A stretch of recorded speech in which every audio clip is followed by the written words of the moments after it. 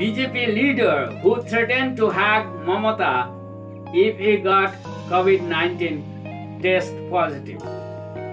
BJP's new secretary from West Bengal, Anupam Hajra, who had threatened to hack the Chief Minister of West Bengal, Mamata Banerjee, if he contracted COVID-19. Now, he has been tested positive for the disease.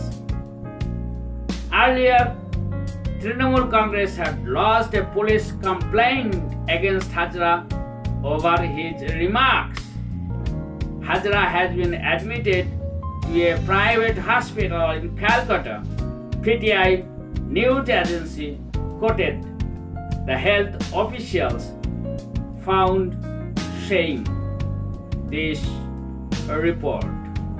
Thank you for watching. God bless you all.